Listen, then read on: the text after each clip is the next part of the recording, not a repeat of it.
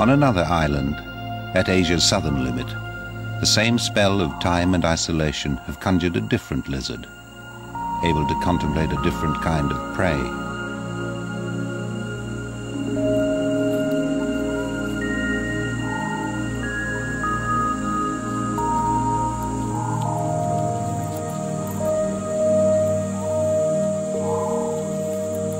It's only now, after several years, that this young lizard can leave the trees in safety.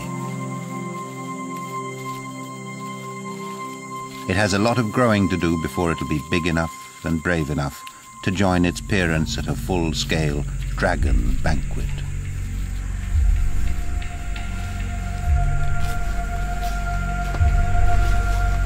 This is the ultimate island giant,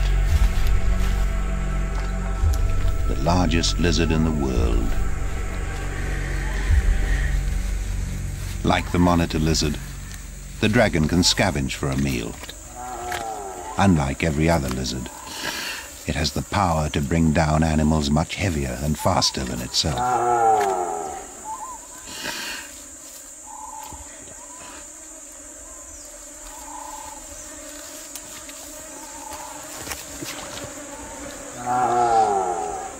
Dragons carve the carcass into bite-sized chunks with their razor-sharp teeth.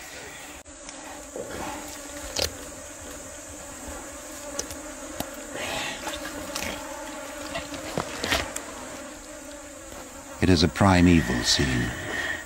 It's as if dinosaurs once more ruled the land.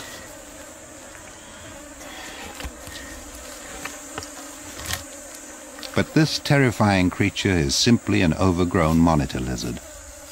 And like the lizard, when there's no food, this dragon can lie low and survive for months, and then re-emerge supreme.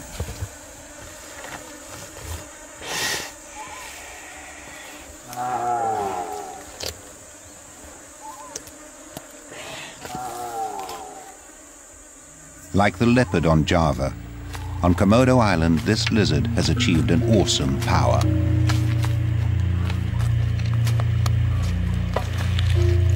Here, the true dragon of Asia has become the ruler of an island. Back on the Asian continent, the pace and scope of evolutionary change has been slower and far less eccentric. But dragons, giants, dwarfs, and many other wondrous animal designs are the fruits of island magic.